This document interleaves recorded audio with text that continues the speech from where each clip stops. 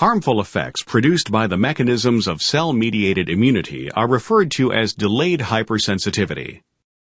Delayed hypersensitivity is mediated by Th1 cells, also called Td cells, and is responsible for contact dermatitis, tissue damage in a variety of infectious diseases, and rejection of tissue grafts. A contact hypersensitivity, such as poison oak dermatitis, is initiated by contact with the antigen, which is also called the allergen. During contact, a small molecule from the plant, called a hapten, binds to a carrier protein in the host.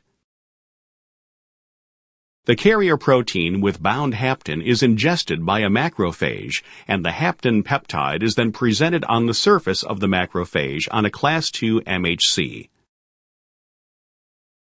Th1 cells with T-cell receptors capable of recognizing the hapten peptide antigen interact with the presented antigen, become activated, and increase in numbers. When the host comes in contact with the allergen a second time, the Th1 cells react with the hapten peptide being presented on the macrophage and release cytokines, resulting in attraction of more macrophages, followed by inflammation and skin lesions. Characteristic skin lesions appear after 24 hours, reaching their peak at 48 to 72 hours after the second exposure to the plant.